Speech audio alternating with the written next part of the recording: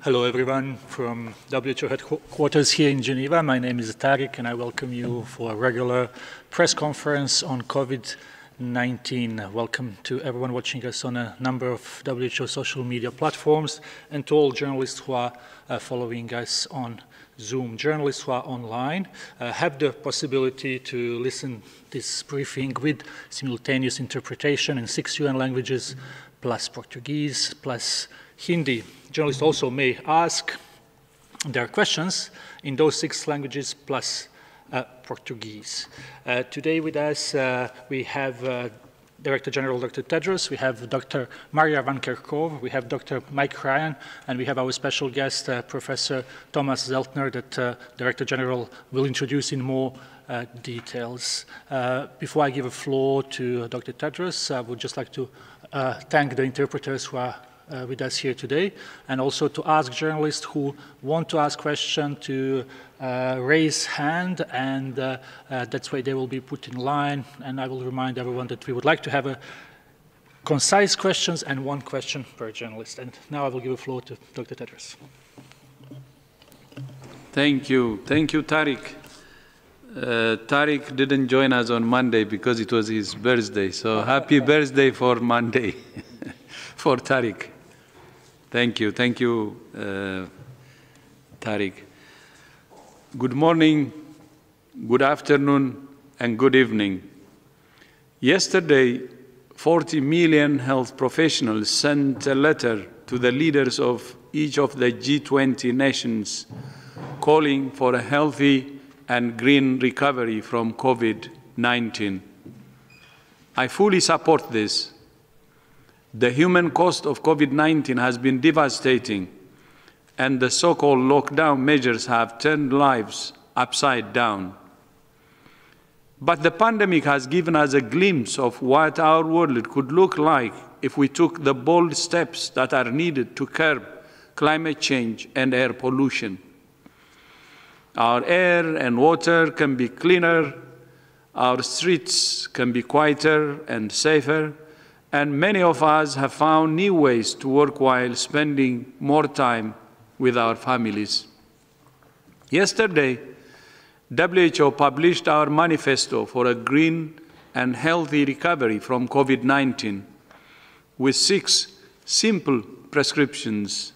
First, protect nature, which is the source of the air, water, and food on which human health depends. Second, ensure that homes and health facilities have water and sanitation, access to clean and reliable energy, and are resilient to climate change. Third, invest in a quick transition to clean energy that will cut air pollution, so that when COVID-19 has been defeated, people can breathe clean air. Fourth, promote healthy and sustainable food systems to give people access to healthy and affordable food. Fifth, build cities that integrate health into all aspects of urban planning, from sustainable transport systems to healthy housing. And sixth, stop subsidizing fossil fuels that cause pollution and drive climate change. As some countries start to reopen their societies and economies, the question we must answer is whether we will just return to the way things were, or whether we will learn the lessons the pandemic is teaching us about our relationship with our planet. Building back better means building back greener. When I started as Director General almost 3 years ago, one of the first things I did was to put out a call to all staff to contribute ideas for how to transform WHO and make it more effective. And I was asking many of my colleagues, saying, please generate crazy ideas to transform our organization. One of the ways I did that was by instituting Open Hour, where any staff member can come to talk to me about any issue they want every Thursday afternoon. These ideas became the basis of the transformation process we have been implementing over the past few years. And I would like to use this opportunity to thank all staff who contributed their ideas that are now changing the face of WHO. At one of the first meetings, a staff member proposed the creation of a WHO Foundation. The idea was to establish a way to generate funding for WHO from sources we haven't tapped before, including the general public. Until now, WHO has been one of the few international organizations which has not received donations from the general public. I immediately recognized the enormous potential in this idea, thanks to the staff who suggested this idea. It's well documented that one of the greatest threats to WHO success is the fact that less than 20% of our budget comes in the form of flexible access contribution from member states, while more than 80% is voluntary contributions from member states and other donors, which are usually tightly earmarked for specific programs. In effect, that means WHO has little discretion over the way it spends its funds, almost 80% of its funds. We have been working hard to encourage member states to increase the proportion of flexible funds they give us. And we are very grateful for those countries that have given us greater flexibility in recent years. And there is improvement. But for WHO to fulfill its mission and mandate, there is a clear need to broaden our donor base and to improve both the quantity and quality of funding we receive, meaning more flexible funding. Since February 2018, we have been hard at work supporting the establishment of the WHO Foundation, and today, after a hard work of 2 years, more than 2 years, it gives us enormous pleasure to launch it officially, to launch the WHO Foundation. This is a historic step for WHO as an integral part of our resource mobilization strategy to broaden the contributor base.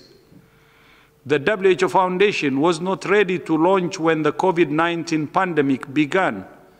So with the support of the United Nations Foundation, the Swiss Philanthropy Foundation, and several other partners, we launched the COVID-19 Solidarity Response Fund.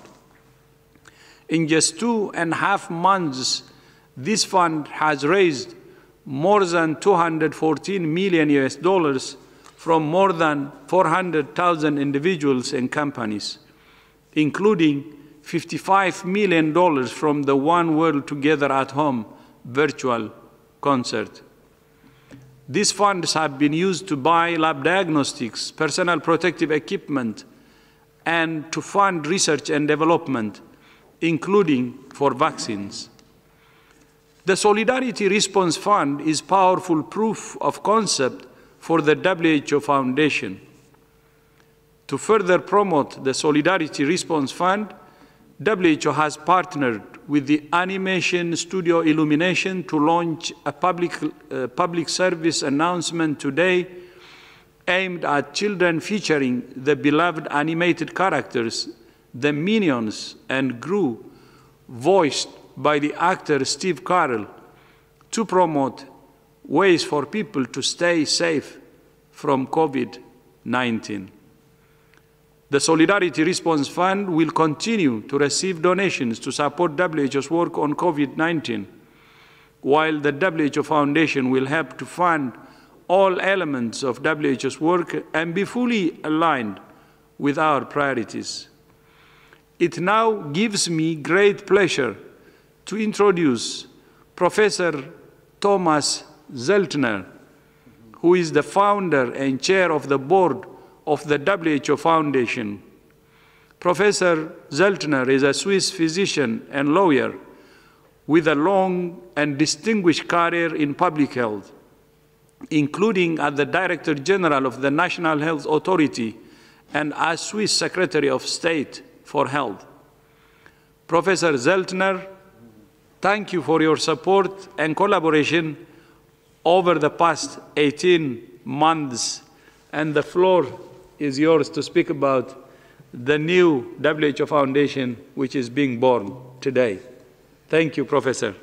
Well, thank you so much, Dr. Tedros, for welcoming me here in Geneva. And it's really an honor, and I'm very pleased to have the opportunity to speak on this topic today. It is important, and indeed a very important day. And I'm very thrilled to announce the formal creation of the WHO Foundation. What I will do is address in 5 key points briefly the following points. First, what is the WHO Foundation? Secondly, why is it needed? Third, how will it make a difference? Fourth, what is the relation between the Foundation and WHO? And finally, where are we today and what are the next steps? So let me start with first, what is the WHO Foundation? The Foundation is an independent grant-making organization set up under Swiss law. Its primary mission is to address the most pressing global health challenges of today and tomorrow by raising significant new funding for WHO from non-traditional sources. And I stress that, from non-traditional sources. The Foundation will work with individual major donors, with the general public, and with corporate partners to strengthen the global health ecosystem by supporting WHO's resource mobilization strategy, broaden WHO's donor base, and supporting its 5-year strategy, also known as the General Program of Work. Second, some may ask, why is this foundation needed? The creation of the foundation represents a truly innovative approach to diversify WHO's resource mobilization strategy. This new approach is clearly an urgent need, as illustrated by the tremendous response of the donation to the COVID-19 Solidarity Response Fund that Dr. Tedros just alluded and showed how important it is. While pandemic preparedness and response will also be one of the areas of the WHO Foundation, the Foundation's mission is much broader than this and will cover all areas of global public health in which WHO is working. We will do this by supporting global public health needs from a wide range, from prevention, mental health, to non-communicable diseases, to emergency preparedness, and to health system strengthening. 3, how will this foundation make a difference? Tercero, ¿cómo puede marcar la diferencia esta fundación? La fundación servirá para fortalecer y completar, no suplir, sino completar el ecosistema de salud mundial, dando flexibilidad y permitiendo recibir las contribuciones y realizar esas becas. Habrá intervenciones dirigidas y orientadas por la OMS que se concentrará y también se concentrará en las actividades de alto impacto y en las alianzas. Queremos fortalecer la OMS, garantizar sincronización, apoyo, complementariedad, y eso lo haremos en todos los ámbitos. Toda la financiación de la Fundación de la OMS ayudará a aplicar el Programa General de Trabajo de la organización, de la OMS. Entre un 70 y un 80% de los fondos que recaudemos se destinarán directamente a la Secretaría de la OMS y el 20-30% restantes se usarán para mejorar, fortalecer la salud pública a nivel mundial, y se trabajará así con todos los. What is the relation of the foundation with WHO? The foundation is an independent legal entity formed under the laws of Switzerland. The name is being licensed on a revocable basis in accordance with terms and conditions stipulated in an agreement between the WHO and the foundation. The foundation has been established, and that's a legal requirement, by me as a Swiss citizen in the canton of Geneva here, in close collaboration with WHO and supported by an independent philanthropic consulting firm. WHO will maintain close links with the foundation. In this regard, the Director General will designate a representative to attend the board foundation meetings as an observer. WHO also periodically will report to member states on its interaction with the foundation and funds received from it. All funding from the WHO Foundation to WHO will be fully aligned with the program budget decided by member states and given as flexible and predictable as possible.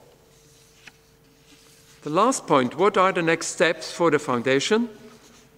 Why we have established a possibility to receive donations right now under a new homepage, whofoundationproject.org, and I invite you to look at it and to feel free to donate. We currently are in the process of forming a secretariat for the foundation and starting the search of a CEO. In addition, we are in the process of expanding the board to include prominent and diverse personalities from all WHO regions. I'm truly humbled and honored to be the founder of this initiative, and thank you, Dr. Tedros, very much for this opportunity, for your confidence and for all your support in launching this initiative, which has been in the making for 2 years, as you mentioned. I would also like to thank the advisory group that has helped us in establishing this foundation. Very much thank you, all members of this group. We very much look forward now to engage with individual major donors, with the general public and corporate partners to tailor partnerships with the ultimate goal of supporting SDG 3 to help future generations to overcome health challenges of today and to thrive tomorrow. WHO deserves a strong, independent external advocate who can support and strengthen its impact on in the global health ecosystem. And this foundation will do just that. Thank you so much. Thank you very much, Dr. Tedros and Professor Zeltner. Now, Professor Zeltner and Director General Dr. Tedros will sign the Memorandum of Understanding between WHO and WHO Foundation.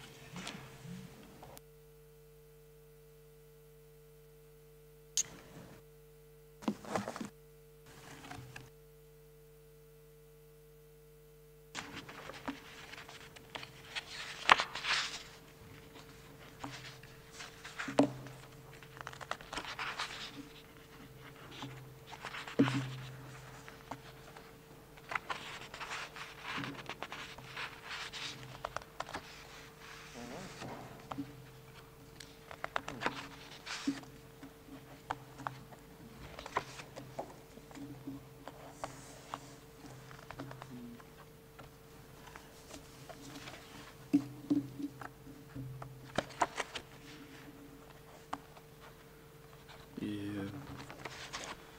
Many pages, huh?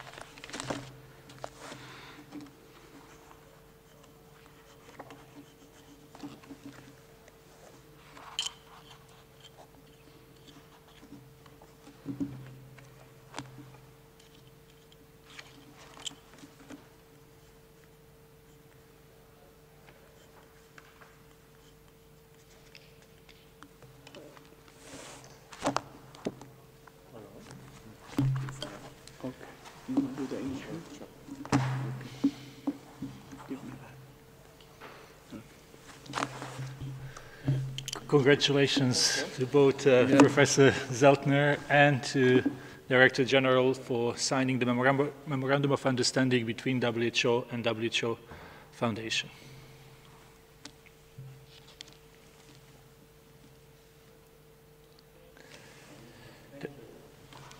Thank you. And now we will start with our session with journalists on questions and answers. I will remind journalists that they can listen answers and they can ask their questions in 6 UN languages plus Portuguese, and they can also listen in Hindi. And we would like really, if possible, to have short and concise questions. So we would start first from our colleague based here in Geneva, Laurent Sierra from Swiss News. Laurent? Yeah, thanks, Tariq. Can you hear me? Yes, very well. Thank you, and thank you for taking my question. A question to Dr. Tedros on the new foundation that was just launched. I know that it's an independent foundation, but given the recent tensions with the US on the funding of the organization, do you consider that as a model for future reforms of the funding structure of the organization in order to prevent in the future that one member state could jeopardize the efforts of the organization?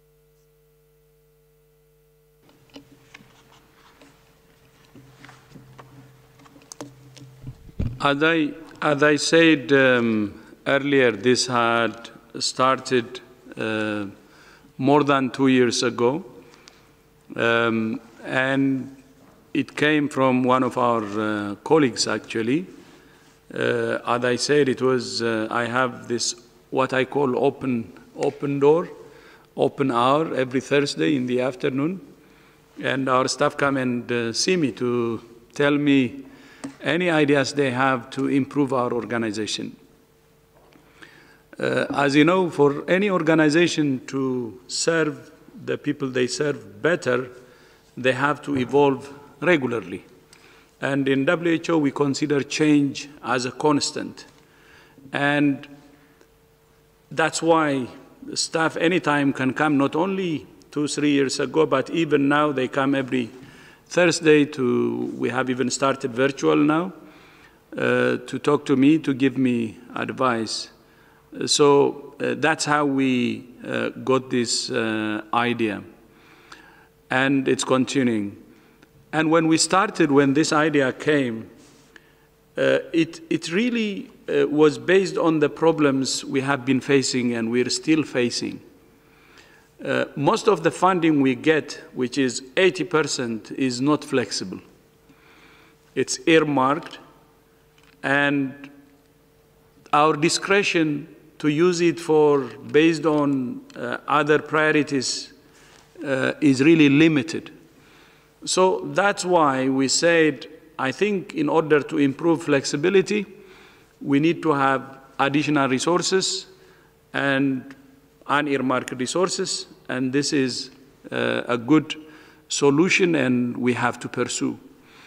And not only it helps us, of course, to improve the quality of the funding we have, but we also knew that it can address the other problem we face, meaning most of the funding comes from a limited number of donors, especially the voluntary, and it can help us in broadening the base, not only the quality of the funding itself. And having additional resources, especially, as Professor said, the funding will come from non-traditional, so it's a plus, and it increases the sources of funding we get. But not only that, we want also additional funding, because based on the transformation we had, we need to invest more in programs, especially if you take the healthy population, one of the pillars we have, which is least funded. And this idea helps us, the WHO Foundation, to increase the volume too, the quantity, so we can expand our programs. And investing in healthy populations is really key in promoting health.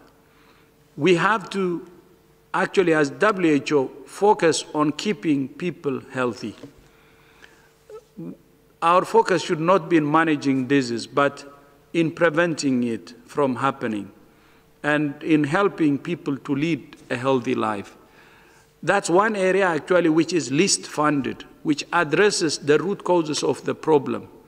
This is the food we eat, the air we breathe, the environment we live in, and the other factors that can bring ill health or can keep us healthy.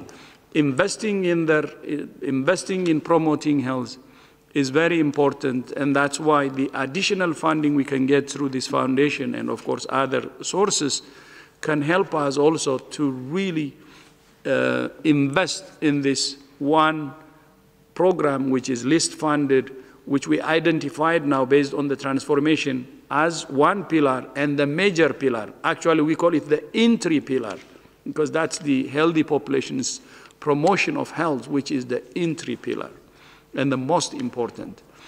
And the reform has been completed, the design part, by March 2019. And this was part of that design, and it was already 1 year in the process last year. So this has many benefits, as I said, and it has nothing to do with the recent funding issues, but this is something that started with the transformation that can help the organization or WHO to improve the quality of funding, to increase the amount of funding, to serve the people we serve in a better way. Thank you. Thank you very much, Dr. Tedros. We will try to go to the next question that comes from Nicolas Norberg from Jeune Afrique. Nicolas, you would need to unmute yourself. Can you hear me? Yes, Nicolas. Please go ahead. Great. Thank you very much. Good afternoon. Many African governments are now starting to reopen their economies.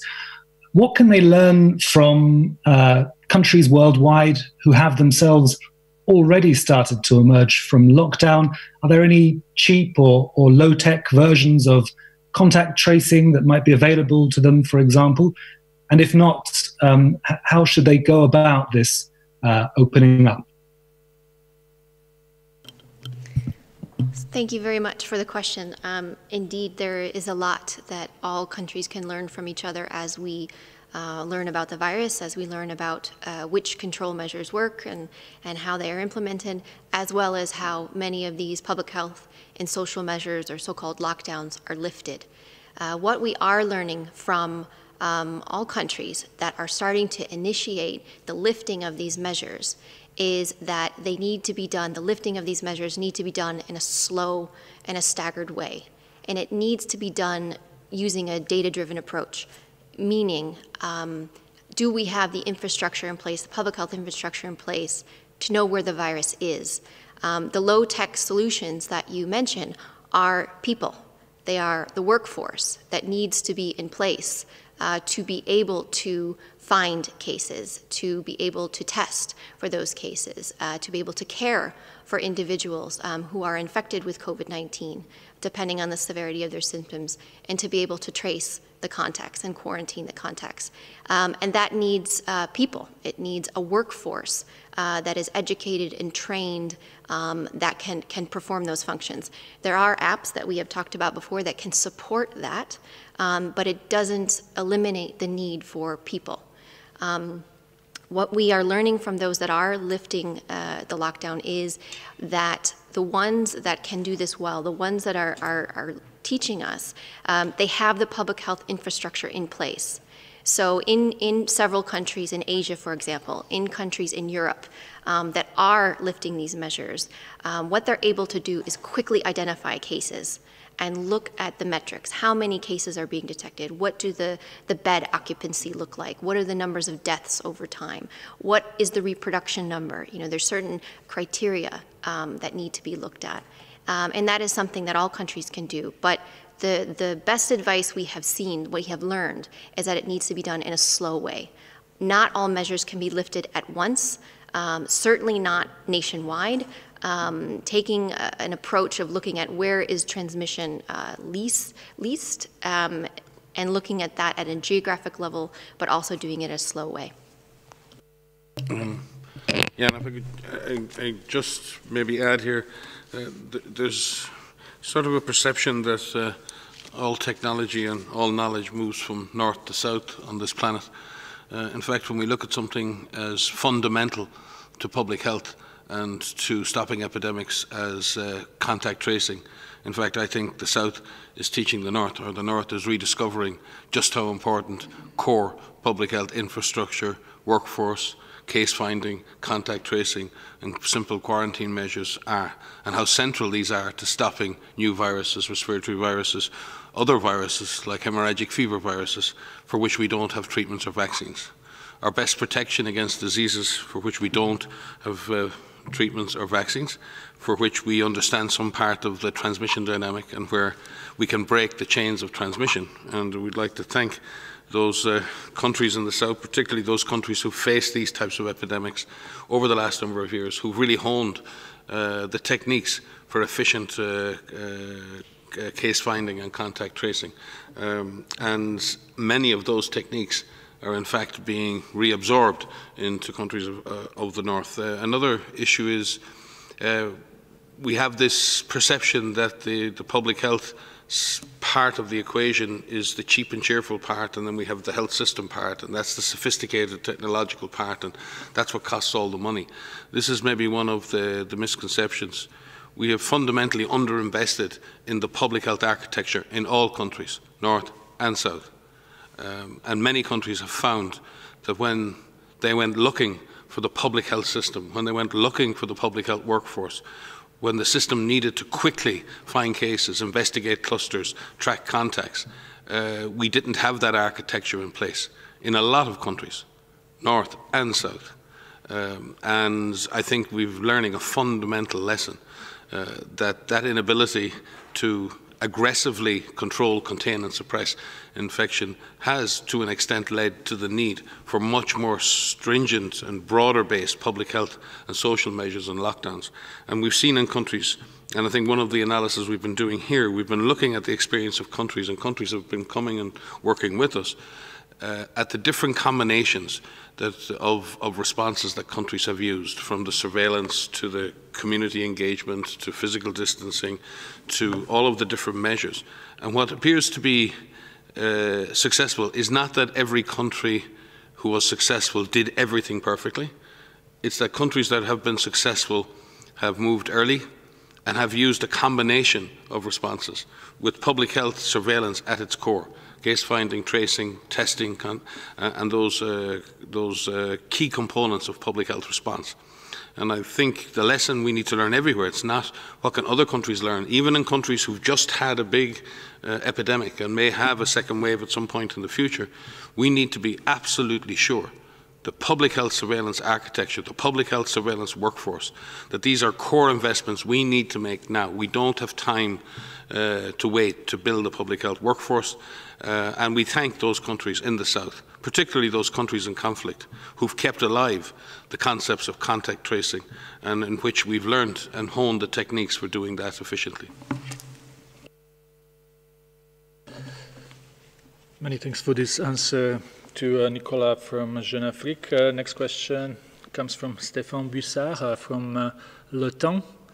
Stéphane? Yes, hello, thank you. I have a question for Professor Zeltner.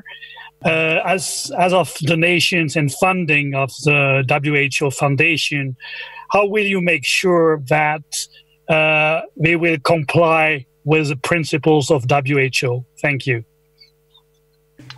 Well, thank you very much for that point.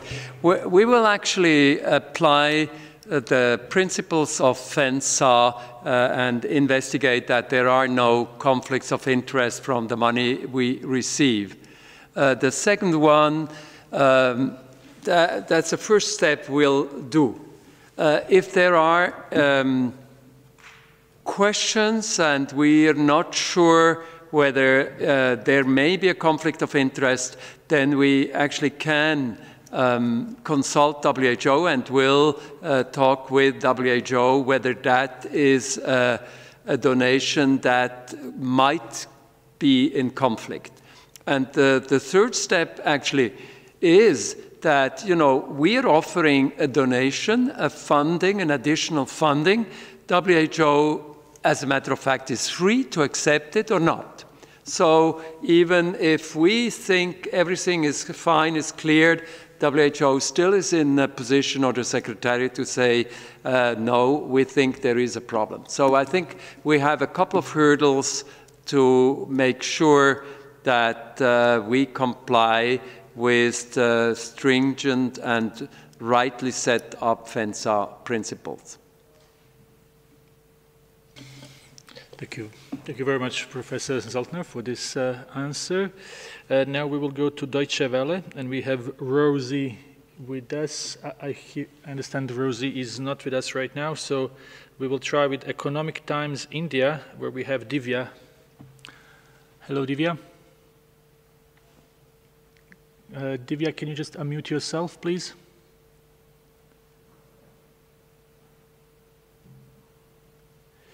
We are trying to get a connection with the Economic Times India. You would need just to click unmute. Okay, so we may come back to Economic Times of India. Let's try with the Brazil now. Letizia Naisa from Brazil. Hi. Hi. I have a question about prediction of pandemic. Since 2005, WHO predicts that a pandemic could happen and advises members to take prevention measures. Has any country followed these directions, and what could have been done, especially in Brazil, which is now the epicenter of the coronavirus? I could start on this, and maybe Mike would like to supplement, or DG. So yes, so WHO is always thinking about epidemic and pandemic preparedness. It's one of the foundations of the work that we do. We've been thinking about for a long time, and there are many things that we have put in place and working with through our regional offices and country offices to support member states in terms of pandemic preparedness. The most obvious one is around influenza pandemic preparedness, where we have pandemic preparedness plans that are developed at the national level, and we work with countries to develop those plans and get systems in place to be able to activate for a novel influenza pandemic. And there's a whole series of work, and this is based on decades of experience with influenza, knowing what we know about that pathogen and knowing how it operates, and the fact that it's not a matter of if, it's a matter of when. In addition to that, we also have a program of work where we're looking at emerging pathogens, and many of these pathogens emerge from animals. We work with FAO and OIE, our partner agencies, to look at improving surveillance in animals.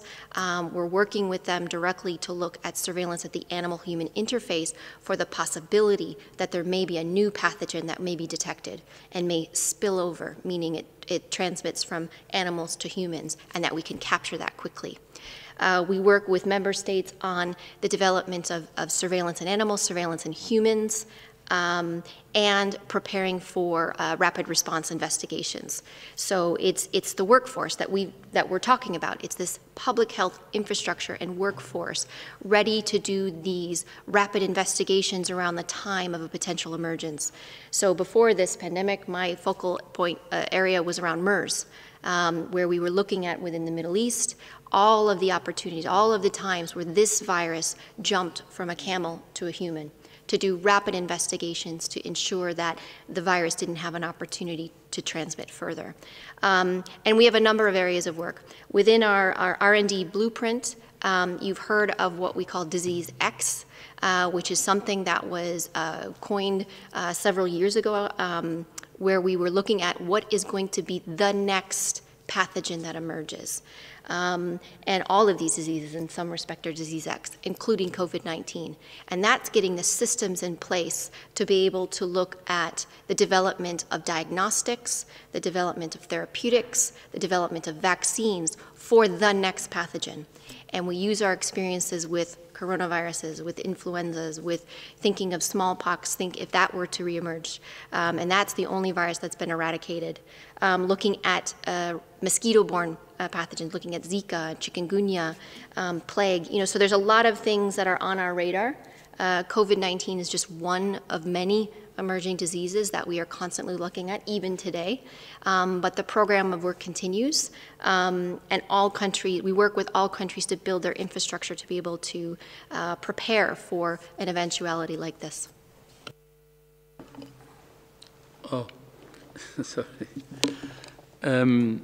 Thank you, Marianne. I just would like to add a couple of lines. Not only, WHO was warning about a pandemic, which is based on the vulnerability of our world, actually, not once, but many times, it could be 10 years ago, 5 years ago, even 2 years ago, last year. It has been a repeated reminder from WHO. But at the same time, we have been working on transforming the organization.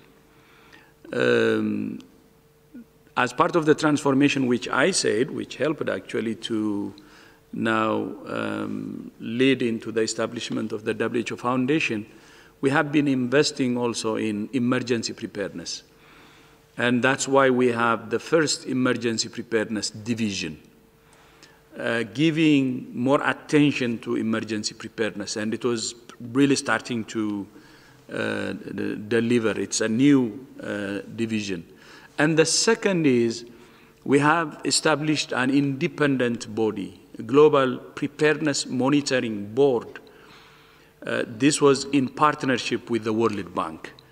And the president of the World Bank and myself actually co-convened that independent board, and it's co-chaired by our former Director General, Dr. Gro Harlem, and the former Secretary General of IFRC, Dr. Asi. And they have already released their first independent report last August with a title, The World at Risk, showing the vulnerability and the risk we have in terms of pandemics. And the report underlines that the world is not prepared.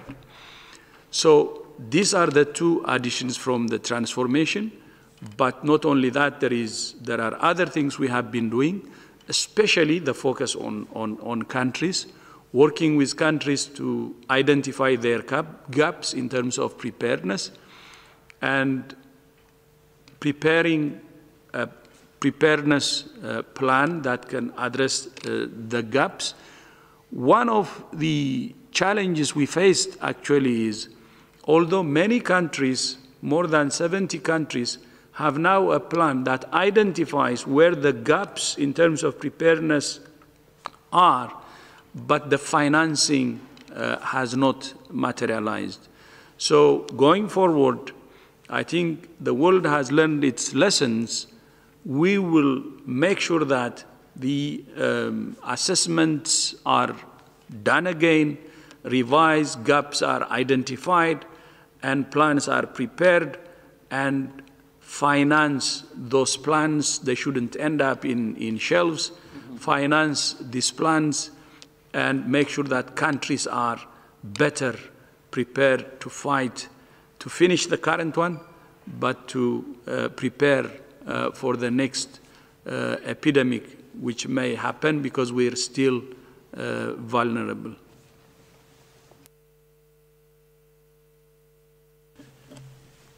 Thank you very much, Dr. Tedros. For this, next question comes from John Zaracostas. John, can you please unmute? Yes, yes. Can you hear me? Yes. Yes, good afternoon. My question is to the professor and also perhaps to the Director General. You just mentioned earlier, sir, that you'll be following the principles of the FENSA.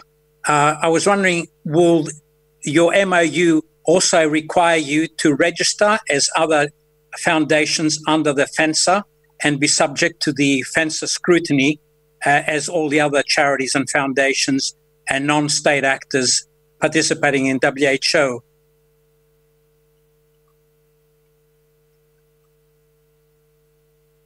Well, thank you very much. I mean,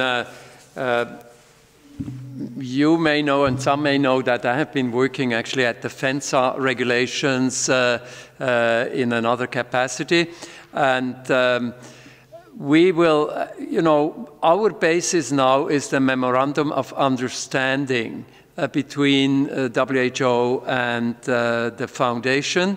The Foundation remains actually an independent legal entity, and WHO and the independent legal entity are linked by this contract we just signed. And this contract can always be withdrawn from WHO if they feel that the foundation is not working appropriately. In that respect, the relation between the foundation and WHO is a very different one from what we call, engagement of non-state actors. That's the reason why we think that we do not have the same legal quality as a non-state actor. Thank you very much, Professor. Now we will try to go back to Divya from Economic Times of India. Divya, are we having a better luck now? Hi, yes. My name is Divya Rajgopal from the Economic Times newspaper. I wanted to check if there's a solidarity trial being planned for vaccines on the similar lines as the solidarity drug trial. Thank you. At this stage, there are no specific vaccine trials planned, but the WHO approach is to develop standard protocols for vaccine trials, which will allow our member states to effectively put in place the means to carry out their own trials. using various vaccine products, either products from their own country or from other countries. So it puts our member states back in the central position in defining, number one, the need for trials, the carrying out of those trials, the regulatory and ethical process around the delivery of those trials.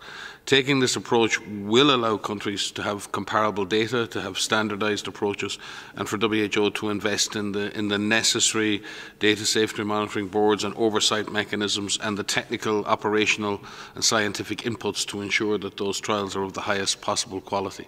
So at this stage there are no trials planned, but it will proceed in the same way that we've proceeded with the solidarity trials for drugs, by involving countries, by involving scientific institutions in as many countries as possible, and thereby democratizing the process and giving countries access to the scientific knowledge, the technical platforms, to be able to test vaccines on their own terms within their own countries. Thank you very much, Dr. Ryan. Let's try to take a question from Will from CNBC. Will, can you hear us? Yeah, can you hear me? Yes, please. Great. I believe it was Monday that the WHO suspended the global solidarity trial of hydroxychloroquine. President Trump previously said that he was taking hydroxychloroquine to prevent infection of COVID-19 as a precaution. He's since stopped taking it, but my question for the WHO is whether that's advisable for world leaders to be taking hydroxychloroquine to prevent the infection of COVID-19. Thank you. WHO has, we've said this at a previous press conference, but I think it's worth repeating. We do not advise the use of hydroxychloroquine or chloroquine for the treatment of COVID-19 outside randomized controlled trials or under appropriate close clinical supervision, subject to whatever national regulatory authorities have decided. So in some countries, national regulatory authorities have allowed the use of the drug under close clinical supervision. From that perspective, I think WHO's advice on this is clear. As you will have noted from previous press conferences, we've temporarily halted the randomization of patients into the hydroxychloroquine arm of the solidarity trials, while we, with an abundance of caution, just check on the safety issues around the drug and ensure that we can hopefully continue at that once those checks have been done. Important again to reiterate that these drugs are extremely useful drugs in the treatment and life-saving drugs in the treatment of other diseases, particularly lupus and malaria as a primary use and other autoimmune disorders. It's extremely important that people on those drugs and under the appropriate clinical supervision are continuing to take their prescribed medication and continue to have access to that medication. The concern regarding hydroxychloroquine and chloroquine refers specifically to the use of this drug in the treatment of COVID-19 patients. And as we said, there is no empirical evidence that at this point that these drugs work in this case, either for treatment or for prophylaxis. But again, we look forward to the outcomes of the trials when they are completed. If I could add, I won't speak to the specific questions about chloroquine or hydroxychloroquine, but just to say that WHO has released updated clinical guidance today. And this is a very detailed document which is aimed at medical professionals and ministries of health to advise on how to care for patients who are infected with COVID-19, whether it's mild for symptomatic treatment, whether they have pneumonia, whether they have a severe disease or septic shock. And it's quite detailed, and I just thought it would be a good opportunity to mention that this will be posted today if it's not posted already right now. But it is important that anyone that is seeking treatment seeks that treatment with the advice of their doctors. And so while we are able to put out this guidance based on the latest evidence that we have, and as Mike has said, we don't have any specific treatments yet, but these clinical trials are underway. There is advice that we do provide for ministries of health and medical professionals all over the world. Thank you very much. We have time for one or two more questions, so let's go to Agence France-Presse, Agnès Pedrero. Agnès? Yes, hello, do you hear me? Yes.